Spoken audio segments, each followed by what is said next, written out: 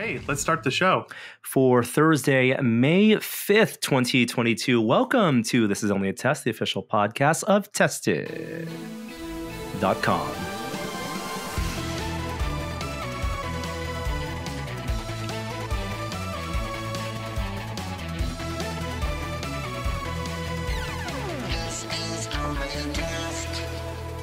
All right, I am digging it. Wow, that's some good energy for those of you watching the video. I'm Norm here, and joining me, I got two very special guests. I got Bill and Brittany Doran of Punish Props Academy. Bill and Britt, it's so good to see you both. It's so good to see you, Norm. It's fantastic on the Revenge of the 5th.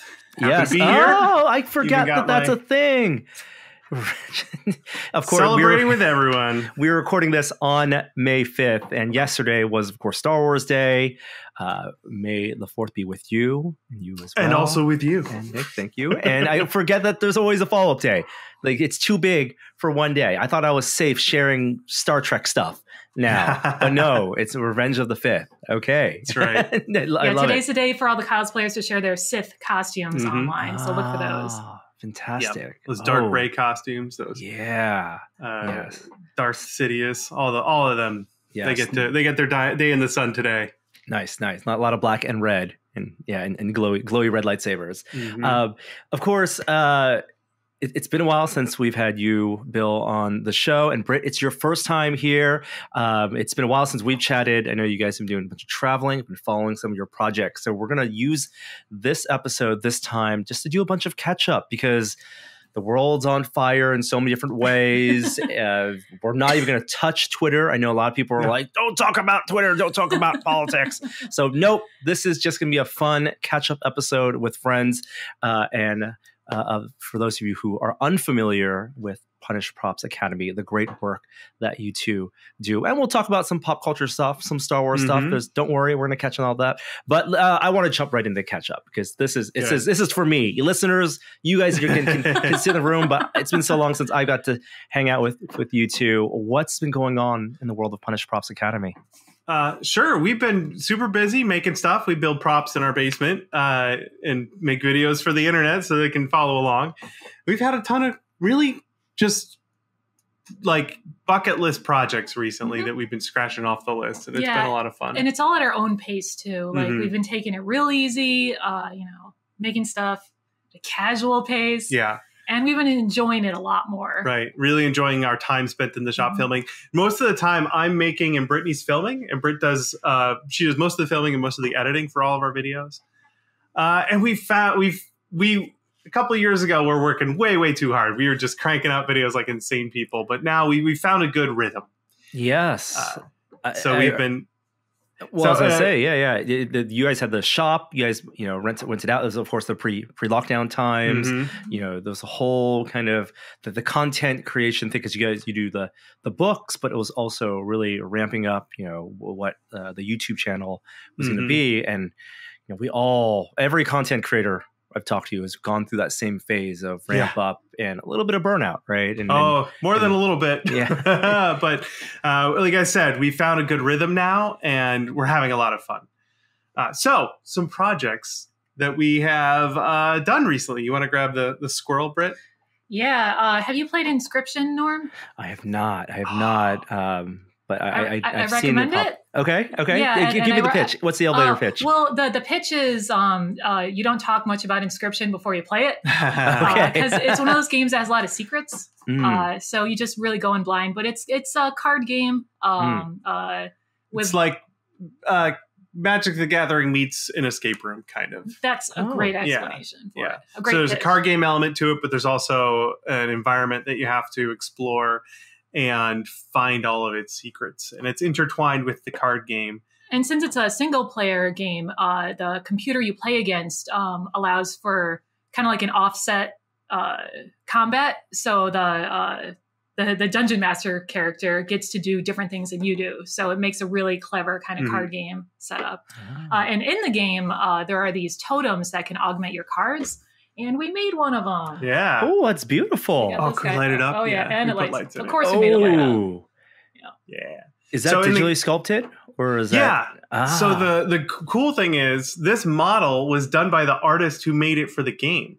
Oh, wow. And the artist was able to put all the files up on ArtStation, I think, and anyone can just go download them and print them. And I think he put them on Thingiverse, but his art is on ArtStation. There you go. But, so yeah, we grabbed the files. We had to tweak it a little bit so we could get some lights in there and make it work. But yeah, this was printed on a resin printer. I think the Anycubic Photon Mono X, I believe. Yes, love the Mono X. Yes. And it turned out awesome. The places where light shine through, that's just the bare resin. We just didn't paint that part. It was a clear resin so that the light can shine through. Yeah. That's a really clever and easy way. I mean, you have to be, of course, you have a problem with it, but the mask or making sure that there's no light bleed, like really cover the nook and crannies. And oh, and there's some light bleed. There is. If you go in a dark room, you'll notice spots where the light bleeds. You can't get rid of it, right? No. It's like in daylight when you're shining light at it, and outdoors, like, ooh, I did a really good job. Oh yeah, totally covered all the washes and everything. But no.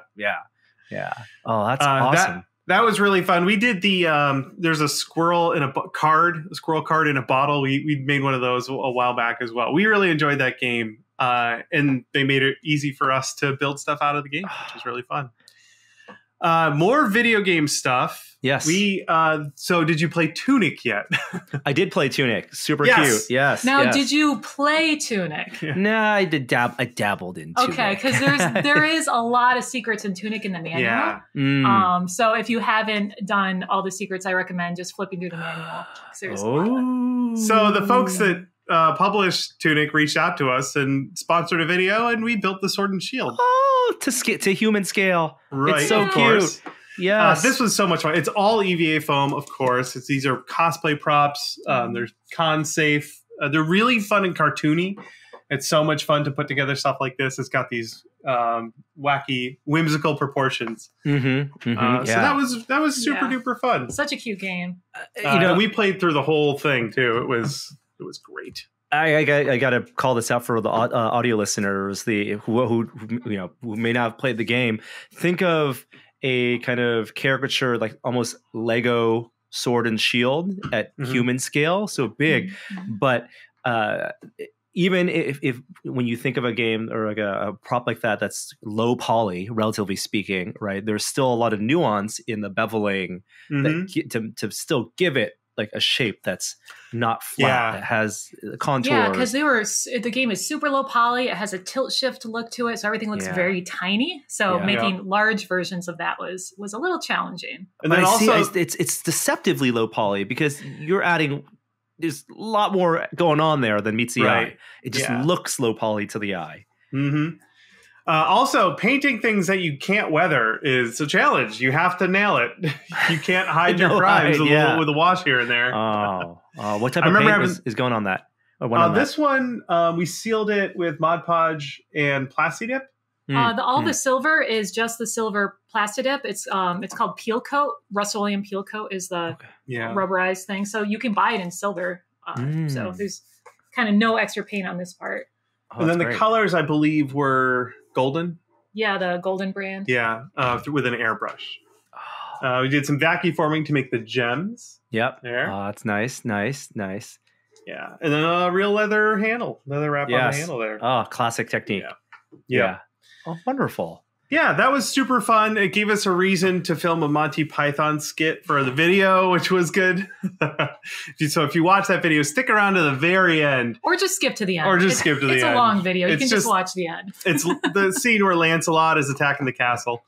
And that's what you guys do so well with all the props you make, whether it's Ghostbusters, it's about having fun. And we're trying to do more of that here at Tested because the build itself can be so, as you know, grueling or time intensive or just wearing on you, right? You're trying to get something done. I really appreciated the Nerf kind of skit you guys did recently. That was really good. Yeah. And it takes the extra effort. It requires you to take a breath and a break from the finished thing and not just want to get it out into the world. Because when you're done with something, you're so proud of it. You're like, oh, I want people to see it. I want the video's done. But to spend the extra time to be thoughtful about the best way to have fun with it. So it has this nice payoff. That's something we love, including stuff like that. So when we were doing this one, I'll show you this. Actually, I'll show you right now. One of our other projects. It's really long. It's Aragorn's lightsaber. You might hear it for the audio listeners. Let's see. Turn on. Oh, is the battery dead? You gotta pull the thing out. Right. There we go. Yay, you got it. All right, there we go. Nice purple So we glow. did a scene when we were making this. A lot of sanding. It's a 3D print, the same resin printer. But we were sanding it, and that takes a while, and it's not a lot of fun to film sanding. Mm-hmm. So we recreated the scene from the movie Ghost with Patrick Swayze, only with sanding.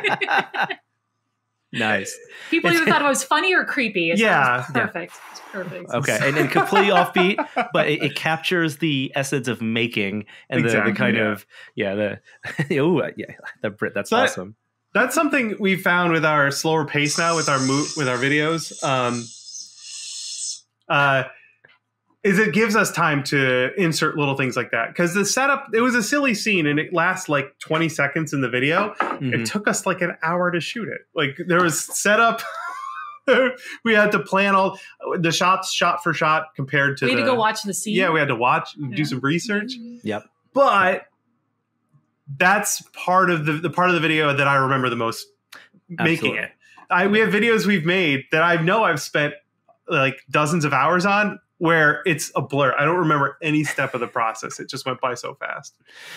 So taking the time to add that silly stuff really makes us happy. Yeah. Well, I know with you, Norm, part of the fun of the videos you do on your own is doing the beauty shots at the end. Yeah, that's what I live for. Lighting and beauty shots. You've been doing such a great job with all those videos you're doing on your own. Like probably at 2 a.m. in your house. 2, 3 a.m. Don't look at the watch. Yeah. The telltale sign is the time on the watch. It's like 2 a.m. the night before the video goes out is when that happens. Sounds about right. But yeah, I think that's the most fun. I mean, if you're gonna make something, it's almost like Adam says, like theater is a great entryway into making, because you have like the constraints of what you're making for when you're making something for a production, not for yourself. So it needs to have a purpose, it needs to be durable, but you're also working under time constraints and material constraints. Mm-hmm. And I feel a lot of that same energy, I think, when you're making content for a video that it's got to get it working that one time, or hold it together for the photo shoot or the video shoot at the end. Yeah. We have a prop I made on a deadline for a video a couple years ago. Oh, geez, it was like 2016, a couple of years ago. It was a big Skyrim axe. Yeah, giant Skyrim axe. The video looked great. The client was super happy with it. We made it for Bethesda.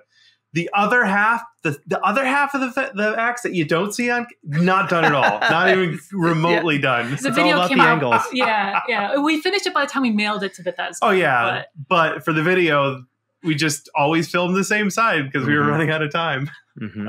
And I think there's a magical quality, like, when you're deep into the making of something and, you're appreciating the paint job or whatever, like you're like, oh, because you're so in the weeds of it, you only see the flaws, maybe. Like, I don't know, sometimes I'm like, I only see the seams, I only see the parts that I didn't do well.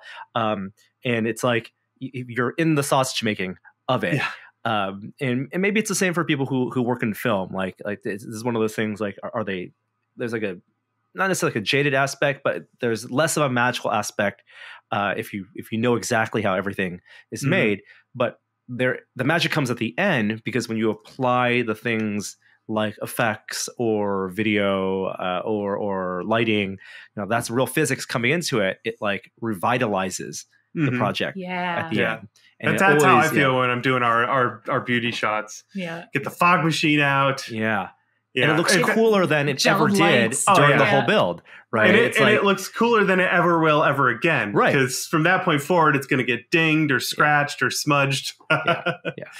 So it's got to be hard working in film when you might have to wait years before you get to see the prop you made in the final movie and be like, it looks great. Oh, no, it looks good now. Yeah. I don't see any of the hot glue. Exactly. All right, one more project here. Actually, I'm going to tease this thing too. But this here is something I finished recently. The noisy cricket. Okay. For people listening to audio, this is a perfect 1-to-1 replica of the noisy cricket from Men in Black. And I haven't seen this in person, Bill, the one you have, but in the video, and even the video shot, and just through this webcam footage, the finish on that looks metallic. The only Doesn't thing it? that betrays the fact, I mean, it's lightweight. So the only thing that betrays the fact that it's not like machined is you can hold it at the tip of your fingertips, and it's not like weighing down like as if it was aluminum or steel. But that looks so good. It looks like it's machined. Yeah. I do want to make one out of aluminum someday, but so this is all clad paint on here. So nothing fancy, except that I spent an extra lot of time sanding this. That's what makes all the difference. A really clean, smooth surface. I put lights in there. This back part slides out. The lights, my wiring is a little janky there. Oh, battery's falling out. Get back in there. But it's got lights in there. So this was built. We have a video, obviously, over on our YouTube channel, but this was built as an example for a Fusion 360 course that I just put out. Yes. Yeah, so that was all resin 3D printed. And so what I wanted to be able to do, both Brittany and I went to school for computer art, but we did a lot of 3D modeling in Maya, modeling and texturing and rigging and animation. Like we did all of that in college. But 3D modeling was where we really got a lot of practice. Yes. Yeah. Then this was back in 2000 to 2004. Yeah. So, yeah. Back in the day, Maya and Bryce 3D and 3D Studio Max. Anyway, we've since gotten into Fusion 360 for all of our CAD work and 3D printing. It's so good for making props. And since I already have all that 3D modeling knowledge in my brain, I figured let's put it all into a video course so that other people can take advantage of this information too. It's a 4-hour-long video course, a lot of 3 example projects, including the noisy cricket. Like I modeled, I recorded the entire process of this for the course. And this is from a reference, right? This is the whole idea is how to create and model, with hard edge modeling using the kind of photo reference that people would be doing when making a movie prop replica. Exactly. So the other 2 references or examples I have is the Hellboy Bullet, good beginner project. Yep. And then Luke's lightsaber from Return of the Jedi. A lot of cylinders stacked on top of one another. Lots of good practice. Yeah. My goal with this course, obviously Fusion is this huge beast. You can do manufacturing, all sorts of stuff. I focused on just the 3D modeling tools that I use for making props. Yep. Mostly basic stuff. This course is designed for the beginners, someone who's never touched Fusion before. You can get a free account through Autodesk. You can re-up that free account every year if you're a hobbyist and use Fusion for free, which I think is really fantastic. I'm going to praise this and give you more praise on this because we've done a little bit of like Fusion work when you used to come down to the office. What was the one we did? Was it the Neuralink modeling? It was the port on the spacesuit, right? Yes. We recreated. Yeah, that's right. And that was And then back then, my head wasn't like absorbing it the way my head is absorbing it now, because like even the projects you mentioned earlier, one, you guys are resin printing now, and we have we know so many people out there because resin printing is so accessible now, and FDM print is accessible as well. But there's a quality to the fidelity of resin prints that it really is almost how tiny the knurls are on this little pays for itself hammer. and sells itself, right? It's so cheap and affordable. And yes, there's a wealth of models that you can download. It feels like step one. You buy a resin printer because you can get these injection molded quality like miniatures.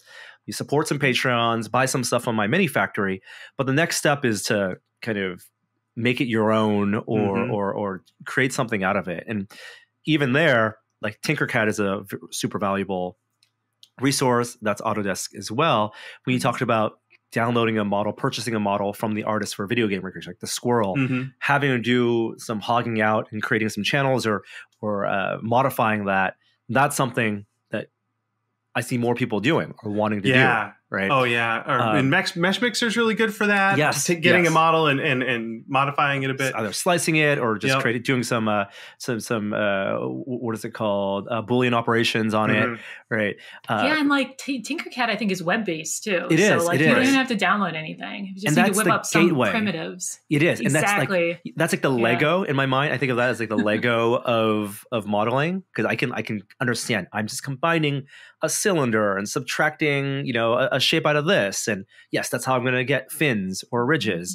But you can only go so far with a Tinkercad. But I think it's given me this foundation of like, I'm not scared of just navigating an interface. Yeah. Like I understand some basic shortcuts, and I understand like you don't want to get hung up. I feel like so much of modeling is getting hung up on shortcuts and the UI of it all. Exactly. Yeah. I'm glad you brought that up, because when I was filming this course, something I do all the time, especially in Fusion, and if anyone listening is using Fusion, here's one of my top tips.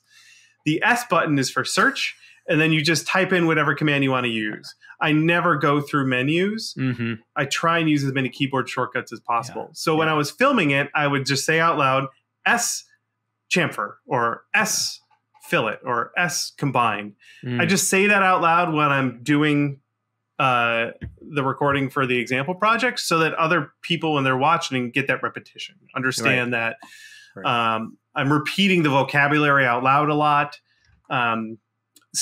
You may be familiar with one software package that calls things differently than or the XYZ is a different orientation, or the global scale is 10 times bigger or smaller than a different one. And we've used 3D modeling programs for enough years to watch them change over time and move their tools around. The tools usually at least are called the same thing. So like if Fusion updates in the future and moves their stuff around, at least you can still hit S and search for it. So long as you know the vocab. Just for the fun of it. It's like these subscription-based software packages. Like, oh, we're just going to every year. We changed it. Figure it out. Keep you on your toes. Yeah. So anyway, that course is, I think we have it for like $15 over on our website, punishprops.com. Bunch of other good stuff over there too. Like we have some 3D models like our Vasha Stampede revolver or their Blade Runner. I redesigned the Blade Runner blaster. Those are all over on our website if you want to get those and print them. And that Noisy Cricket, that model is in that package. Yeah, if you get the course, you'll see. I actually put 2 versions of it. I did a first pass of the Noisy Cricket. I printed it. I made some updates, and then I printed the second version. Both of them are in there so that people can kind of see the updates that are made. Because this is rapid prototyping. You print one, you see what needs to be updated, you tweak it a little bit, and then print it again. That's how it goes until you get it just right. Yeah. In fact, this one, I would love to make a few changes to this one. Well, scale is the biggest thing. I like. I want to send something to a laser cutter to the printer as soon as possible, because how the size that it is on the computer monitor, even when I have rulers and I never fully comprehend how big it is until it's actually printed out, and I'm pulling it. It's like, you'll add some kind of like indent, and it looks super deep when you're zoomed in. Yeah, and you print it out, and it's like 0.1 millimeters. You don't even see it. Didn't even print. You can't even feel it. All right, one last project. This is a coming soon sort of thing, but I'll give everyone a tease. So this is a comm badge. We haven't made anything from Star Trek. This will be the first one. Now, we picked this one specifically because this is the one that is from DS9, which was my favorite Voyager. Trek. Yeah. And Voyager, which is Britt's favorite. Oh, so perfect. This was perfect. So this is made out of aluminum and brass. Oh. And this was practice for me because we just got our hands on a Shapeoko 4 CNC router from Carbide 3D. They sent one to us to tinker with and use in some videos. And I've been learning. I've been putting it through its paces and doing some smaller projects to get used to the machine and learn more CAM. Yeah. So this was a great thing to try machining some brass, and it worked awesome. The Shapeoko was a champ. I'm really dialing in my feeds and speeds and all that. How many bits have you broken? I mean, in the last week or ever? No, in the last week. 2, I think. Are you breaking it because of the material familiarity with the bits, with how soft a brass is, or sure. The last one I broke was because my depth of cut was too deep, too aggressive. So generally, if you break a bit, I've found it's because you are either moving the bit too fast or it's trying to go through too much material at one time. So playing with the depth and the speed, those two things you can kind of or you've clamped in the wrong place. I always clamp in the wrong place. Yeah. I don't think of where the jeez, I hit so many clamps. I have gone through so many clamps recently. Pop. Yeah. But that's learned. That's what we're learning. Yeah. And so it's all through Fusion again, right? It's all again, through Fusion. Yeah. This we'll do a video on this some point. We have another wood project we're doing on the CNC machine. That'll be out first, and then in a little bit we'll do some Star Trek badges. Nice. It's all coming out soon. Lot of finishing on that to get the soft edges. Yeah, a lot of hand sanding and polishing to make this shiny. Yeah, you can't get away from sanding. Doesn't matter, right? No, but it's so worth it. Look how shiny it is. I know. It's amazing. The fact that it's inset. It is. Oh. And of course, now Bill's talking about doing a noisy cricket in aluminum. Yeah, this would be quite the challenge, but I bet I could do it. I actually got a comment on the video from one of the guys that made the noisy cricket for the first Men in Black movie. Yeah, he was on the prop team. Oh. Yeah. Oh, it was. I wish I could remember his YouTube channel. He did a really great video on the sort of the history of those props. Is that it? No, that's the album. No, I'll find it real quick. It's right here. So yeah, he left a comment on our Noisy Cricket video, and he has his own YouTube channel where he's gone over past props he's worked on for Hollywood. He's been in the industry for 20 years, and he was like, there was such a nice comment 'cause he's like, yours looks way cleaner than ours because we had to make them all really fast. Yeah. And he talks about how they sent them off. They like milled some of the parts in resin, sent them off to get cast in metal from a foundry. And then they had to clean them all up afterwards. Yeah. So the YouTube channel is Grimwood Hollow, and the video is Men in Black Secrets Behind the Scenes, making the weapons. He took so many photos of the original props when they were making them, and he still had them for this video. So if anyone's interested in seeing how literally all the props were made for the first Men in Black movie, look up Grimwood Hollow on these like the late 90s era 2 megapixel digital camera photos okay. Oh, it might have been photo scan. Film photos that were scanned. Yeah. Oh, I didn't think that's about even that. more work. Yeah, I'm not sure. I love that. Totally history. worth a watch. Super cool. Hey everyone, before we continue on this week, I want to let you know that This Is Only a Test is made possible this week from the Stack Overflow podcast, which you should check out. Wondering which skills you need to break into the world of technology or level up as a developer? Curious about how the tools and framework you use every day were created? The Stack Overflow podcast is your resource for tough coding questions and your home for candid conversations with guests from leading tech companies about the art and practice of programming. For 13 years, the Stack Overflow podcast has been exploring what it means to be a developer and how the art and practice of software programming is changing our world, as I'm sure it has been changing in their industry as well. The show dives into topics that matter from a listenership of developers, tech enthusiasts, and educators of all stages of their careers at this moment, and provides tangible tools and conversations about the infrastructure in tech right now. With new episodes twice a week, the show dives into topics like Web3, code security, cloud infrastructure, and how AI can solve real-world problems, and more. Listen at stackoverflow.com/podcasts or at any major podcast platform. Now back to the show. It sounds like you got the bug for machining, though. Especially making stuff out of metal. Yeah, that's the thing. You and Adam, it's like this journey you guys go through with the prop making. Yeah, like the closer you get to the real material, not even the material as if they made it, on set, but the real material as if it was a real product. Yeah, right? The more injection molded it could look, or the more machined it can so feel true. like. Like our CNC project, the wood one, it's something that was originally made out of wood that we're doing. So it's making it out of wood makes the most sense. Usually we do foam and we try and make the foam look like whatever, but it's very liberating to work with the real material. Yeah. And then the finishing, like on the wood thing, we stained it and then we just scuffed the edges. I hit it with a wire wheel to weather it. And it's done. It's just looks good. I've got my Vash revolver over there. That's 3D printed in ABS. I really want to make one of those out of aluminum. That would be so much work, but I really want to do it. I've seen, I want to do something similar with laser cut wood pieces, because I've seen some really great laser cut kits, but I never get a chance to finish them. And even like just taking down the hard edges, right? Or doing, a little bit of a coating on it, a stain on it or something, just to make it look a little bit less like the laser cut material. But a little bit extra work, whether it's sanding, staining, taking down the hard edges. It goes a long way to making something look really nice. Yeah. I think that's caught up on all our projects. Well, you guys are find something. Not, leaving the foam roots, because I know you're going to be involved in silicon. That's right. Yeah, and I would show you the helmet, except Adam has it now. I took a picture of it. Don't worry about it. So I'll throw a picture up. But you're doing a workshop about making foam helmets. I'm really stoked. Beverly's doing one, and Sophie's doing one as well. 2 of our Pacific Northwest friends. Very proud of the Pacific Northwest gang these days.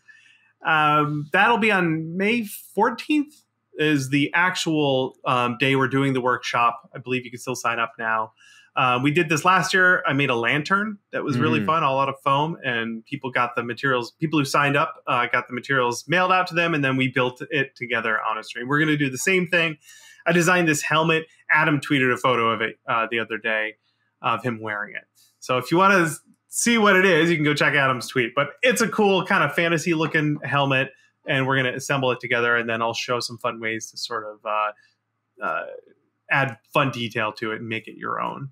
The fins on that helmet, they look really gorgeous. There's a really cool silhouette to it. Right. I was kind of inspired by World of Warcraft a little bit. Inspired a little bit by Elvis, Lord of the Rings, elves. Kind of mix all that in there. Yeah. The high fantasy stuff. Yeah. Oh yeah, totally.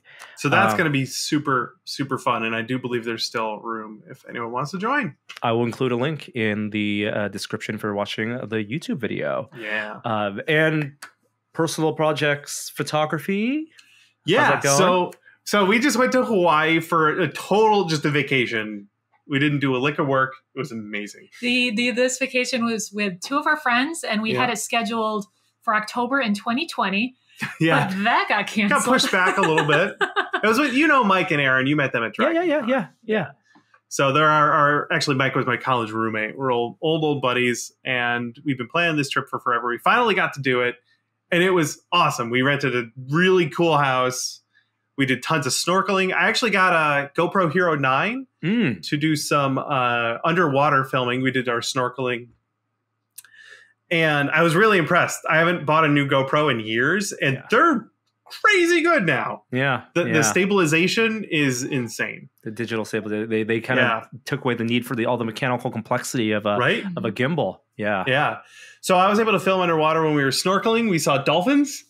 And I got them on camera. I think I tweeted all of this a couple weeks ago. If anyone wants to see these, but we highlight, also, do you want to tell? We did night snorkeling with manta rays, which was incredible. They have a whole system set up, and they take you on a boat with a bunch of other people, and you all float on the surface with snorkels. You don't even need fins because you're all holding on to this flotation device that has big lights on it. Okay. Huge batteries. They're like car batteries. Yeah, right? And they're just shining light down into the water. Yeah. And the manta rays are super shy and gentle. They're not like stingrays. They don't have stingers or anything. But they are enormous. They are gigantic. And they get really close to your face. The ones around, where was the bay we went to? I can't remember. Yeah, it was on the Kona side. Just south of Kona. Island. Yeah. But the manta rays there have learned from each other to do loops when they feed. So they would come upside down and rub their bellies against us. Yeah. And they were like, don't touch them. And we're trying not to touch them, but their like gills are going by us. You can see down into their massive cavernous mouths. It was so cool. It was really, really good. And I believe I tweeted a video of some of that footage. Yeah. I had no idea. Like, I don't know if it's just the lights they were using, but their backs, and especially their bellies too, you could see patterned spots that looked like they were luminescent a little bit. I think it was just a reflection of the light, but it looked like the one in Moana. I was like, it's Grandma. It's Grandma Tala. Yes. Oh. That was magical. And then I took my normal still camera, my Sony A7R III, and I splurged a couple years ago on a massive telephoto lens, a 200 to 600, just for shooting animals, birds. We saw tons of birds in Hawaii, hummingbirds. But in Hawaii, my favorite thing that we shot were sea turtles. Oh. We hiked at about a mile and a half out to a bay that was really secluded, and there were just like a dozen sea turtles chilling in the shadows, just chowing down on algae and stuff. And I got some pretty good photos of them too. That was pretty exhilarating for me. I think turtles are awesome. I love it. Love that, your photography is amazing, like the animal photography, and that you've really taken to it. And that you guys have found this really wonderful balance of doing the projects that you want and you love at your own pace, as well as also finding time to, have hobbies outside of what would be considered the day-to-day work. Yeah. we definitely feel the urge to turn all our hobbies into a business. But I know. for me, especially in the last couple of years, photography has kind of been my escape. I love taking and processing photos, but and everyone does, I love taking photos the most. Yeah. It's like a machine gun. I have a fast shutter, so if a bird goes by, I go brrr, and I feel cool. And most of the photos I've taken in the last few years, I'm like, ooh, that was cool. Delete. Like I'm just in it for the activity. And every once in a while, if I get some good photos, I'll post them somewhere. But I'm really it's an escape for me. It's a hobby. Nice. And it's been really chill to not have to have every project I do have some sort of output. Hobbies for the sake of hobbies. I need to write that down. Remember that. Not everything needs to be content. Wow. All right. That was a whirlwind of a catch up. But I know. I think we're caught up, though. I think that's it. Well, there's the workshop coming up soon. I will include links, of course, to the Fusion tutorial. I think thanks. It is you're not just giving people get the fish and they get to learn how to fish. That's right.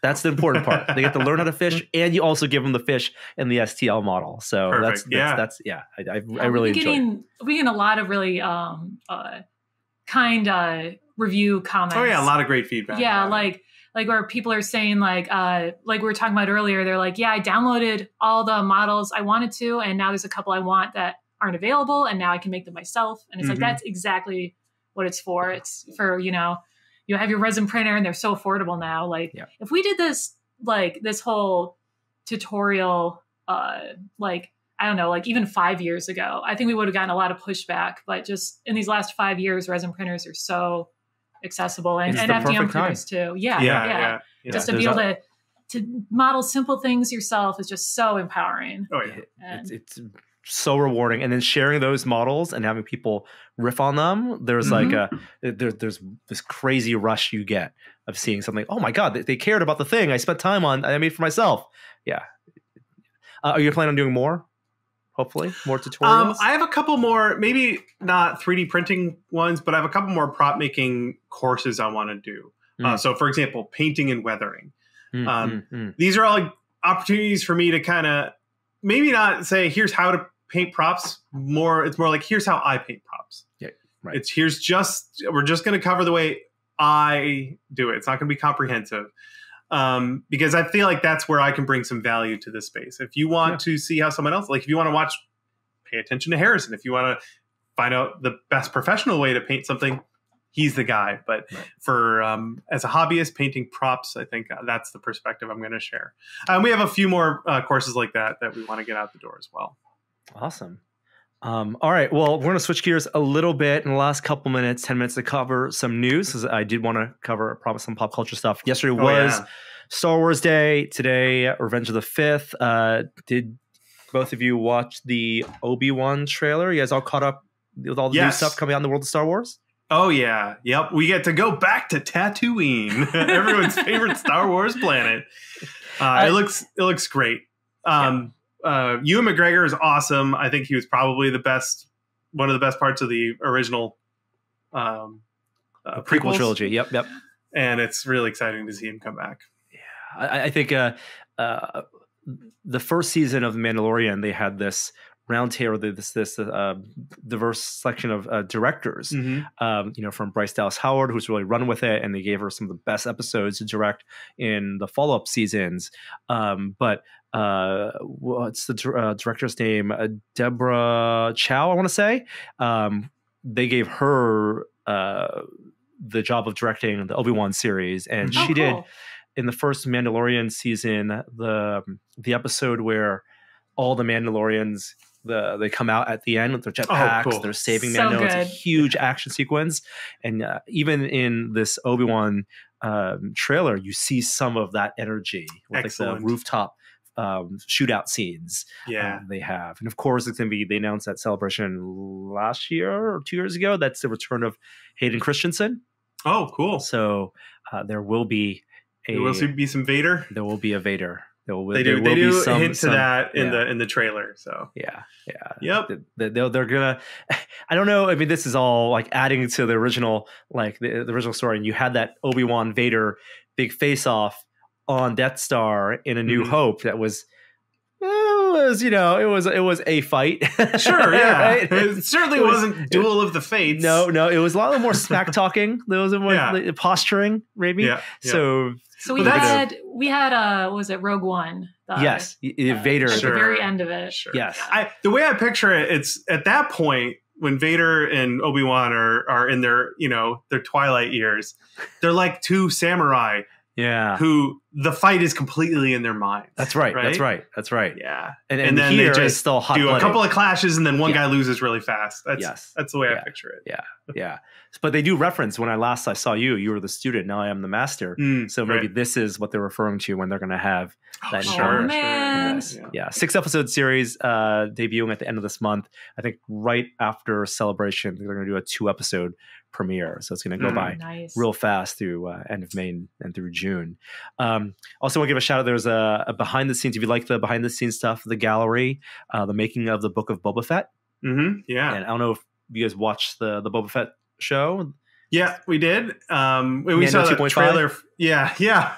We saw the trailer for the new gallery thing too. It looks great. The extra stuff they're doing on Disney Plus for all of these shows is all top tier. It's so incredible. Yeah. Did they show Sean Charlesworth's little stop motion guy? They did not show. Was that Mando season 2? Actually, I don't know if that was in Boba, but they didn't have any of the practical effects stuff because they tried to get it all done in an hour. They did have a lot of talking about the volume, the Luke.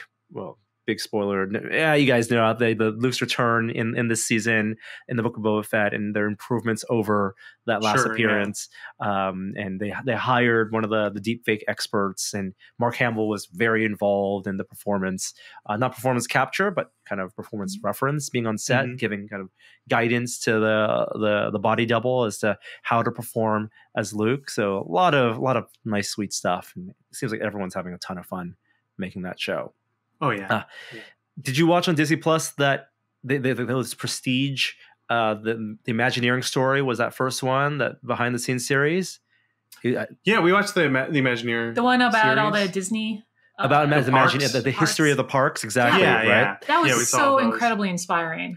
Seeing how all of that was put together, so cool. So that's probably, I think, their best documentary stuff they've done so far on Disney Plus. But coming up at, I think, next month, or is it maybe July, they're going to do one specifically on ILM called Light and Magic. And that sounds awesome. A multi-part documentary series. Ron Howard's producing it, I want to say. And it's going to involve, all the ILM luminaries, Dennis Mirren, Phil Tippett. Cool. And it's going to be about the making of that effects studio, the wizards at ILM. I'm in. I think if I was born 10 or 20 years earlier, I might have made my way to the Bay Area and been involved in that if I could have. Britt grabbed this. She wants to show it off. This was something a fan of ours sent, someone who worked on Book of Boba Fett. This is Tatooine sand. Yeah. Nice. Got a little vial of sand from Tatooine. The real thing, too. Yeah. All right. We got sent that way before the show was even announced. Yeah. So he's like, here's sand. I can't tell you what it's from. Okay, I'm going to tell you what it's from, but don't tell anyone. So that's just fun. Don't break the vial, because that Tatooine sand, it gets everywhere. Yeah. If you haven't heard, it gets everywhere. I hate sand. Hey everyone, it's Norm, and I want to let you know that this week's episode of This Is Only a Test is made possible with support from Backblaze. Backblaze makes backing up and accessing your data astonishingly easy. It's the thing that you don't want to have to stress out about. No matter how many places you might have a copy of your files, for us, it's video files, media files, photos. If you have it on a hard drive, a backup local drive, a network attached storage, you could always use an extra layer of security. And for just $7 a month, you can get unlimited computer backups for Macs and PCs on Backblaze. You can back up documents, music, photos, drawings, projects, all of your data, and access those backed up files on the go with their iOS and Android apps. I found that super useful for finding old photos or thumbnails for videos and sharing them with coworkers and being able to get access to that on the go anytime. You can restore that data by mail and get a flash key or hard drive with all of your data shipped to your door in case you have corruption locally. And with Backblaze's Restore Return Refund program, if you buy a hard drive restore, you can send that hard drive back within 30 days and get a full refund. If you're worried about accidentally deleting files, for an extra $2 a month, you can increase your retention history to 1 year. Backblaze has restored over 55 billion files for their users, and they're recommended by the New York Times, Macworld, Tom's Guide, 9 to 5 Mac, and me. Yes, I've been using them for years. You can get a 15-day, no credit card required free trial at backblaze.com/test. Plenty of time to upload and download some files and try out their app. Seriously, back up your stuff and start protecting yourself from potential bad times. Go to backblaze.com/test to get started. All right, back to the show. And then from Star Wars, we'll stick with a little bit of the Disney universe. Moon Knight, the finale, was yesterday. Oh boy, we haven't seen that yet, but we are up to that, and it's been crazy and awesome. Like, it's so different than any of the other Marvel shows. And I knew nothing about Moon Knight going into it, so I think that was part of it. But it's been so much fun. The acting, Oscar Isaac's acting, has been incredible. Oh yeah, and even and with every progressing episode, it's like he's pushing himself more, and they're letting him like switch between the personalities more and more. Right. Cool.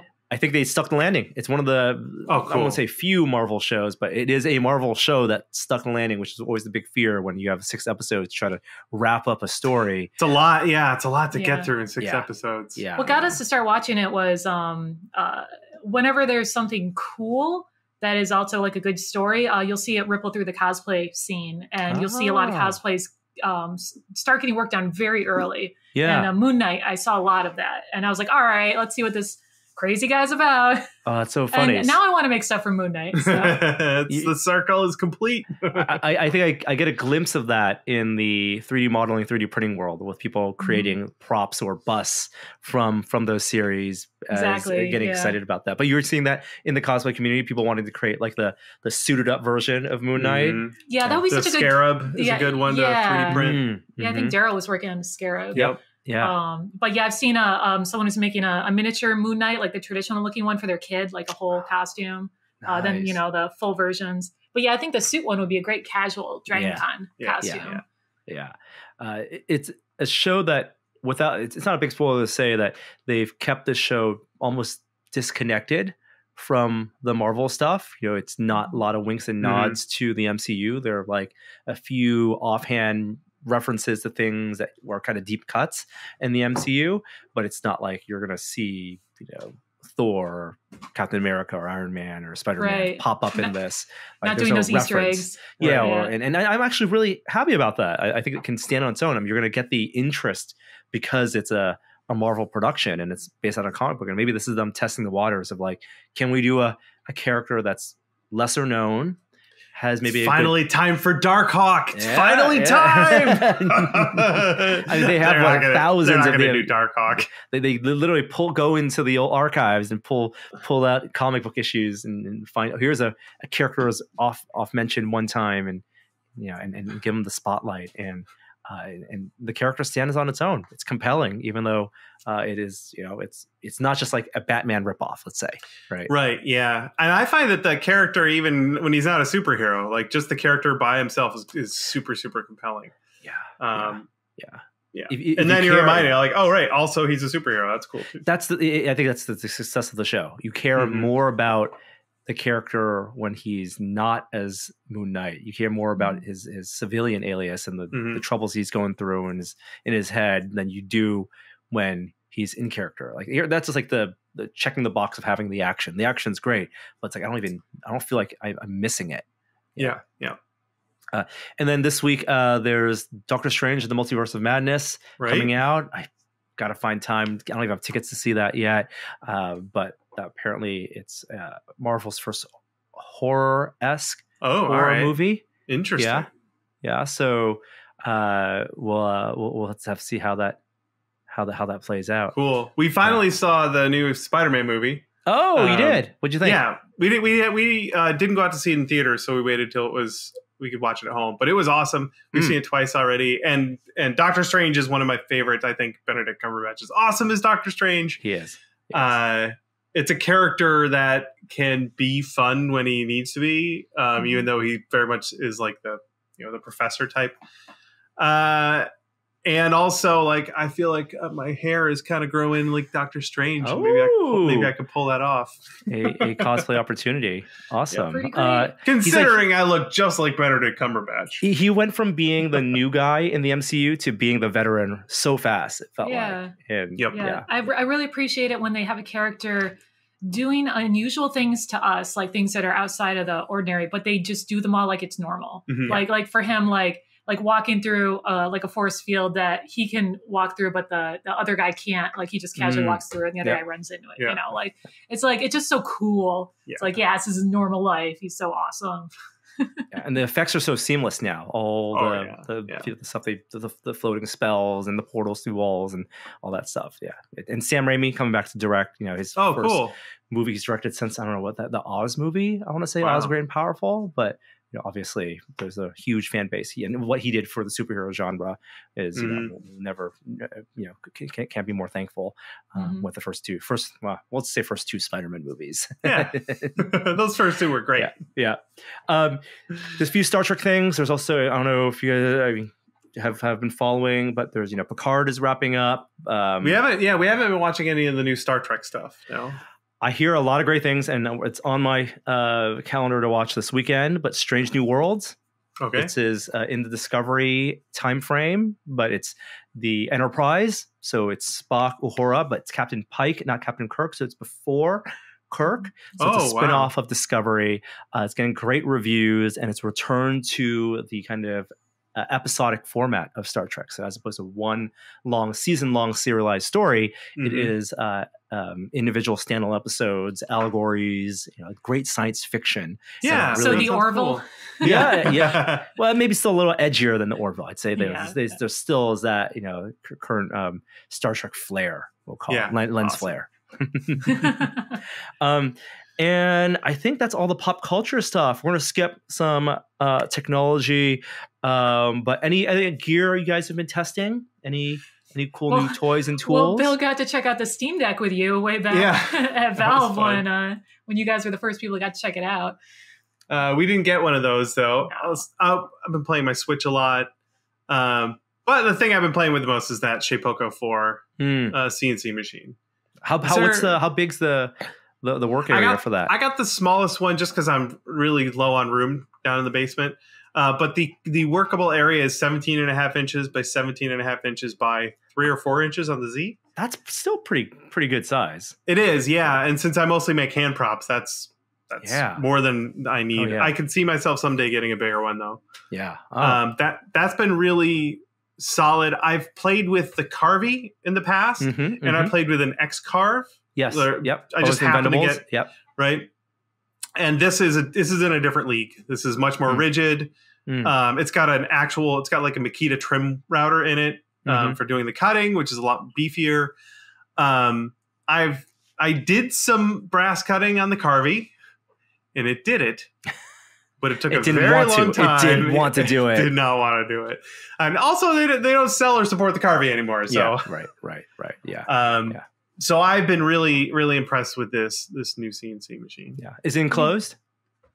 No, that was not. I set up a vacuum though. I got the boot because it makes a mess. It really does. And that's the challenge of small workspaces or home workspaces. And you guys have done such a great job in your downstairs area of having a filming area, but also a really nice multifaceted workshop. Yeah, it's tight down there because we have a lot of stuff, but we've got a good flow down there. We got a good arrangement. Oh. We did get one of these. Oh yeah, I saw these on Reddit, so I had to buy them. So it's a pen. Oh, what is going on there? You switched the back and it went from smooth to having a crazy geometric texture. Yeah. For the podcast listeners, you can probably hear this. Oh wow! Mm-hmm. So What it's is like going on? it's like a Mylar sleeve, and it gets tensioned. You can feel there's like a honeycomb geometric. Oh, thanks, Willow. Our cat's in the way.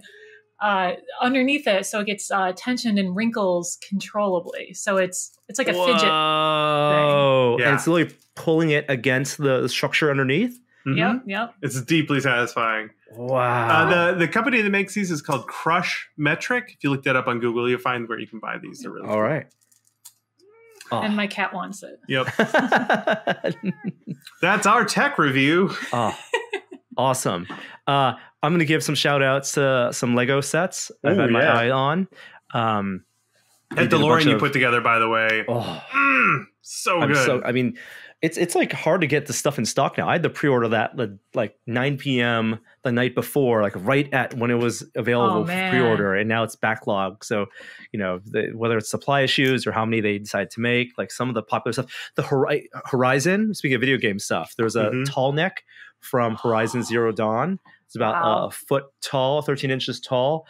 And that's sold out everywhere. And I got a pre-order in, but it's coming in like a month and a half or so, fingers crossed. But that one looks gorgeous. And so they have all these wonderful licenses, and I'm putting lights in them now, like my bricks. And I've been dabbling because some of the Lego stuff is harder to get. There's also some third-party stuff, not official Lego, but designed by still like Lego fan designers like JK Brickworks. But there's a company, Kata Bricks, overseas that does their own Lego style bricks, injection molded. And they have kits that also look beautiful, like these sculptures, and a little price a little cheaper. So I've been checking those out, and we'll make a video of that soon. Yeah, that's great. Well, we're looking forward to it. Oh yeah. We've been loving the tested videos. They've been great. And we're going to have you back on the channel in due time. So for folks wondering where Bill's at, we're going to get you back to San Francisco. Britt, you too. Yeah. Sure. Get you down so here. Excited. I can hold the camera. or just hang out. Yeah, just hang out. Oh, that sounds great. Yeah, and we'll make some stuff together. That's right. Well, it's so good to see both of you. Good chatting with you, Norm. Yeah, I'm so glad you got to take a vacation. And for people out there, please check out not only the Punish Props Academy YouTube channel, but upcoming workshops. And I cannot recommend enough that Fusion 360 tutorial, or just for the Noisy Cricket model, if you want to print that out. It's a great thing to print on a new resin printer. It is. It really is. All right, that does it for our show this week. We'll be back next week. Shore might be back, but we'll just kind of catch up with more people, friends, and internet friends, and take it easy because, like I said, there's a lot going on in the world right now, and we're happy just to take a break from that and hang out with people we like. Fantastic. Awesome. Thanks for having us, Norm. This was great. We'll include links to everything in the description below. Thank you all out there for listening. I'll throw an outro after the fact. So, all right. Thank you, Bill. Thank you, Britt. We'll see you next time. See ya. See ya. Hi there. I didn't see you. That's it.